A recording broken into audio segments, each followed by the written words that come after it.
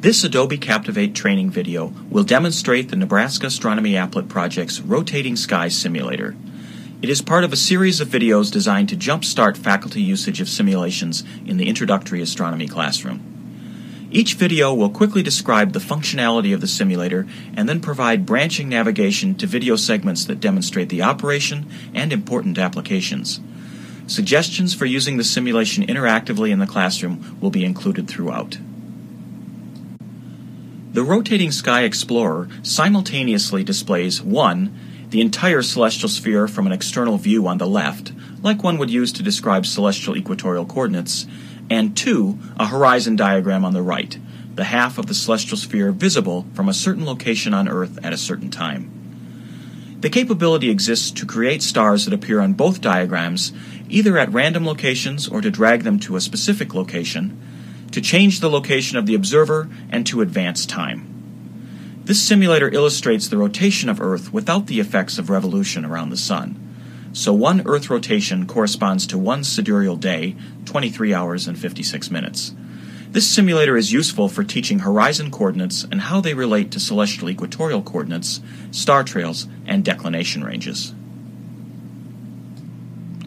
Many controls in this simulation, like changing the location of the observer by dragging the cursor on the Earth map, the animation controls, and star trails, are quite intuitive. This section will focus on the controls that are not so straightforward. Most of this is covered in the simulator's help menu. Note that we can manipulate either sphere by clicking and dragging. To create a star, simply click Add Star randomly, and you will create a star in the celestial sphere that will be visible in both views. Note that you had no control over that star's location, but you can drag it to any location on either sphere. You can also type in coordinates for the selected star, and it will move to that location. However, we can create a star wherever we want by holding down the Shift key on a certain location on either sphere.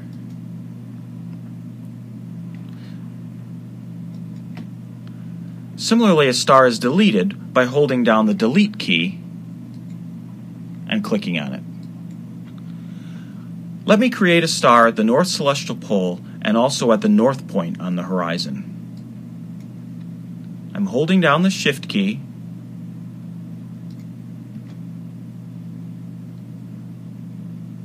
Only one star may be selected at a time.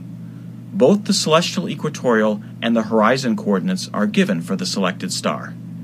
Simply click on a star to select it, click again to deselect it. Note this is how one measures a coordinate in this simulation. You create a star and drag it to the position of interest, and then read off the star's coordinate. Let's do this for the west point on the horizon.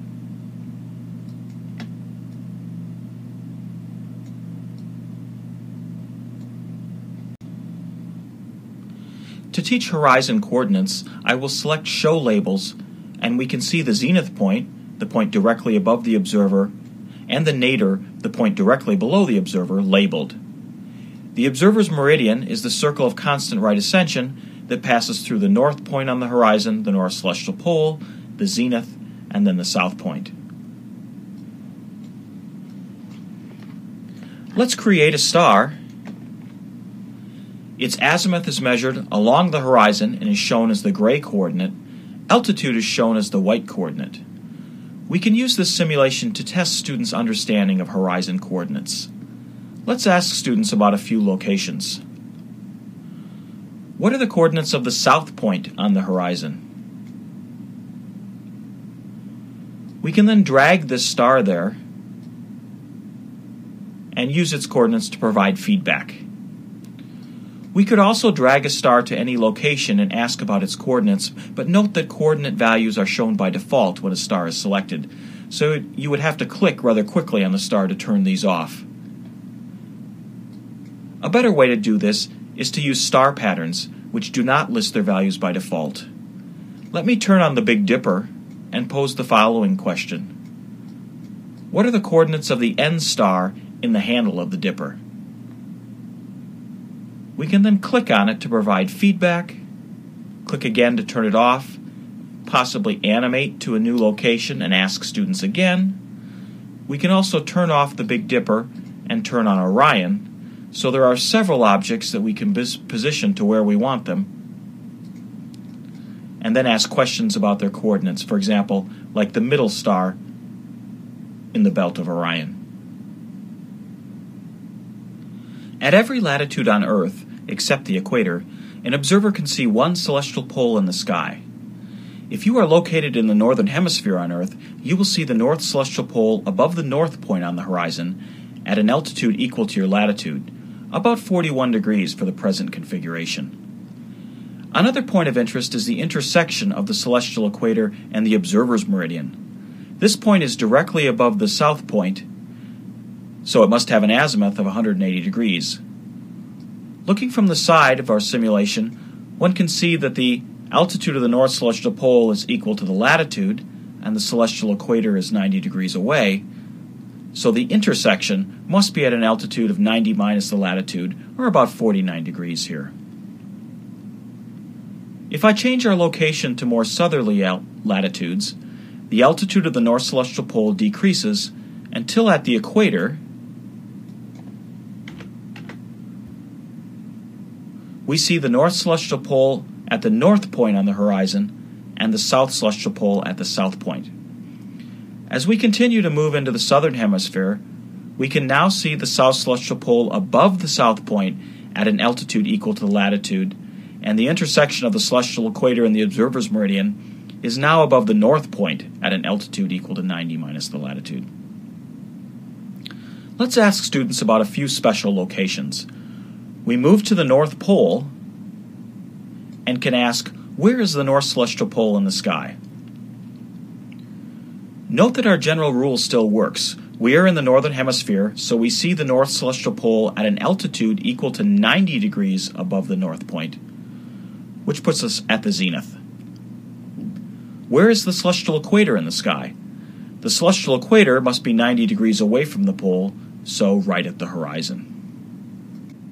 Let's set the latitude to 40 degrees and investigate star trails. When students are asked about the path of a star that travels through their zenith point, many state the misconception that the star must have risen at the east point of the horizon. Let's investigate this by placing a star at the east point on the horizon.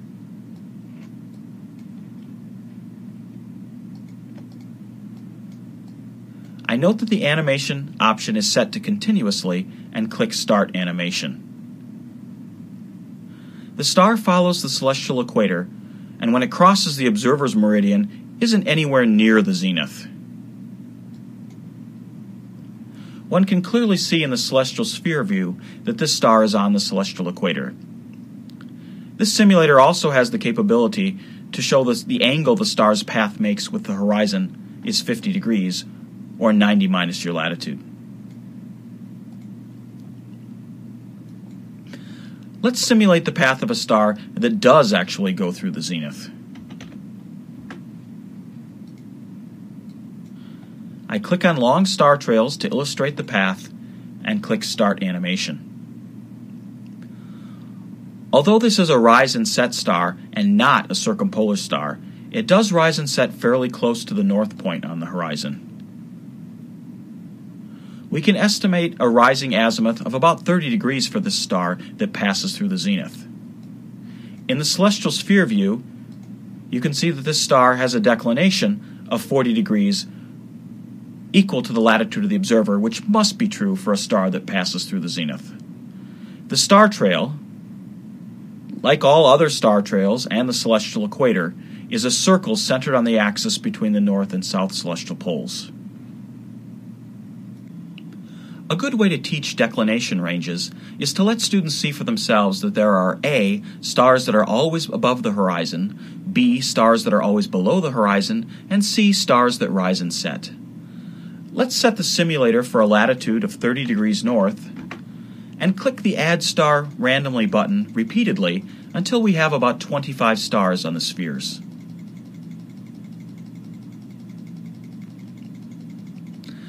Select long star trails and animate continuously.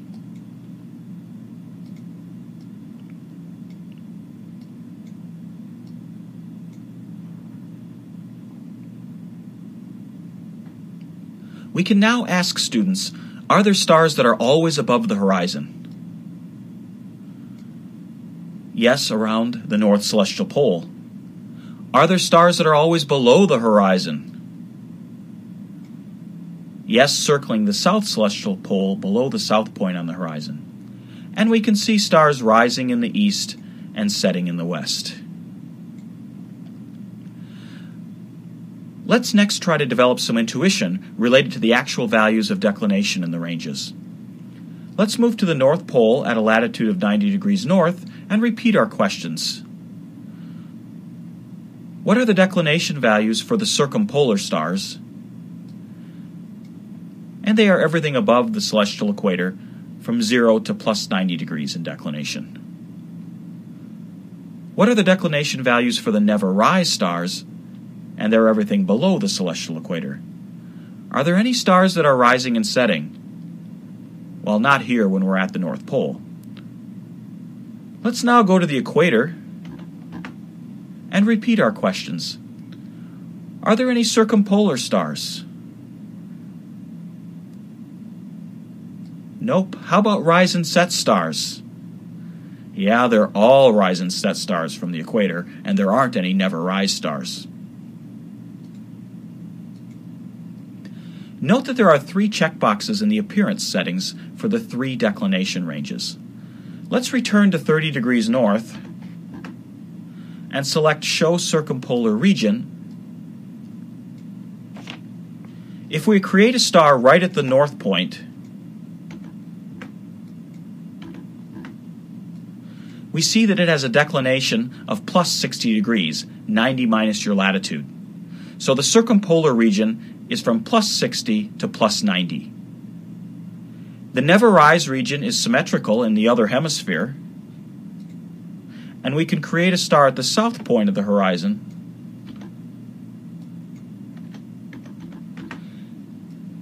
and see that it has a declination of minus 60 degrees. The never-rise region is everything that is left from minus 60 to plus 60. Please visit the Nebraska Astronomy Applet Project on the web for this and other high-quality astronomical simulations.